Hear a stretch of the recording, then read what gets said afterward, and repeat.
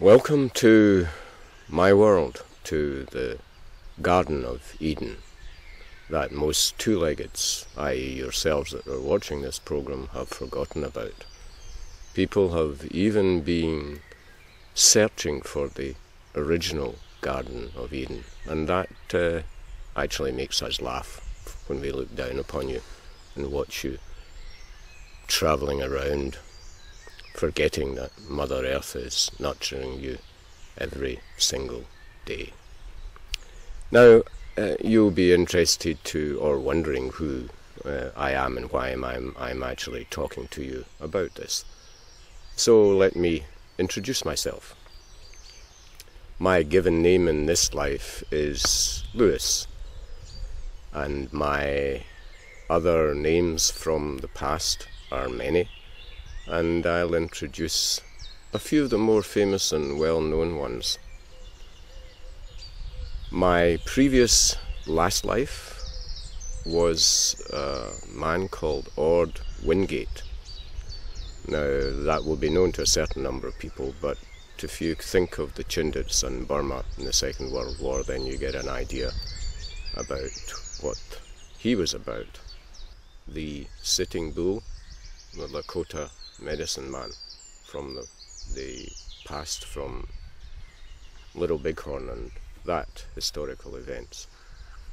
The Prince Charles Edward Stuart from the Culloden fame. The others are Akhenaten, Robert Roy McGregor from the McGregor clan, Darrell Eshan from the Sahara, and one of the most famous ones and well known from myth and legend, King Arthur, of Arthur and the Knights of the Round Table.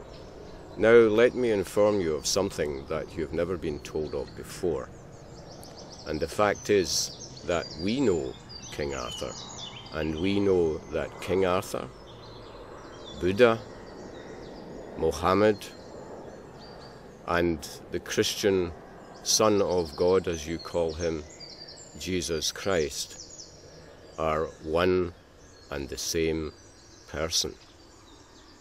Now there's a revelation for you to think about.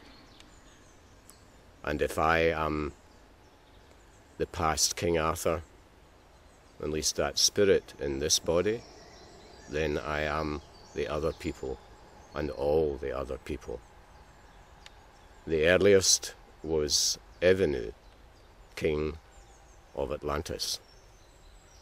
And Evennu returned again in America as a Native American called Yellowhawk.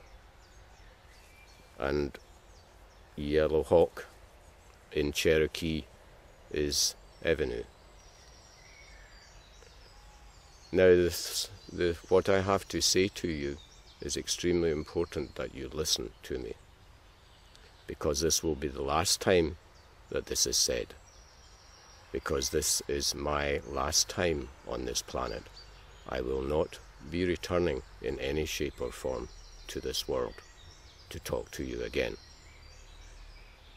This is the second time I'm here, and you Christians talk about the second coming. I've been here for quite some time in this life, and only 2 people have recognized me in the 62 years, which is what age I am now, and have called me by my name. So now I'm speaking to you about you two-leggeds and what you are not recognizing in yourselves, and what things that you are not doing and should take note of. Mother Earth will nurture you, but there will come a point where she will rebel. And there are 2 prophecies that are important for you to recognize and consider before it comes too late.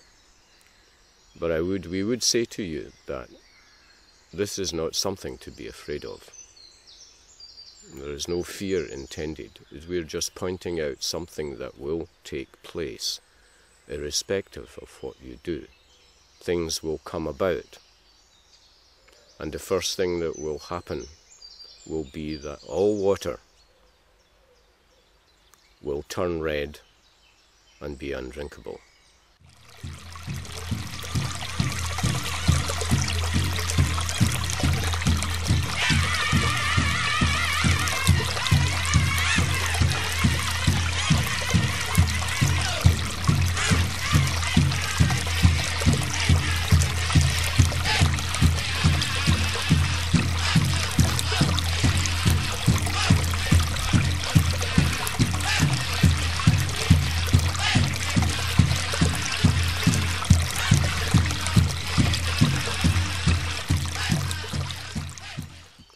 The only water which will be drinkable is well water.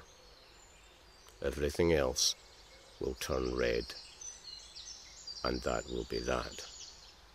Every single being in the planet, or the majority of them, will disappear, because water is what keeps you alive. And if you contaminate it to a certain point that you are doing, although you haven't quite reached that point yet, but it is coming.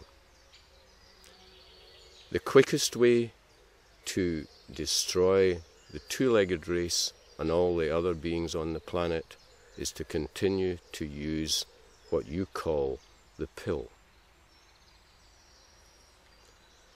When the pill in the water reaches a certain level, then everybody is infertile. Not just the two-leggeds, but the four-leggeds and every other living being on the planet. So you are basically, as we say when we look down, going holus bolus to destroy yourselves. Or at least you imagine that you are actually destroying yourselves or attempting to.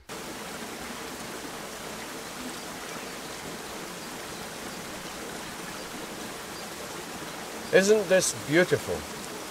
It's part of Mother Nature's bounty, but it's not infinite.